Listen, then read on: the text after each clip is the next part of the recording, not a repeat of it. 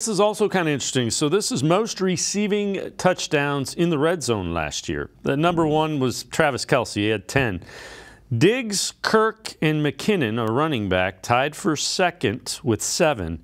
Then tied for 5th, Justin Jefferson, Amon-Ra St. Brown, Amari Cooper, Ayuk, and Cole Kmet. So Amari Cooper again. Jacoby Brissett as a quarterback for 11 games. Deshaun Watson for only 6.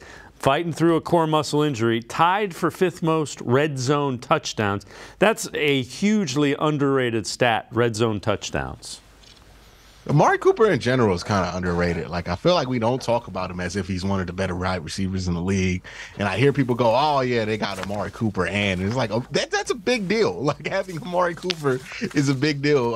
Everywhere he's gone, he's been good, and everywhere he's left, the wide receiving play has dipped significantly, right? It's not been the same in the Raiders since he's left until they added Devontae Adams, and then it hasn't been the same in Dallas since he's left. Like, he's been a huge addition anywhere he's been, but nobody really talks about him in the way that he probably should be.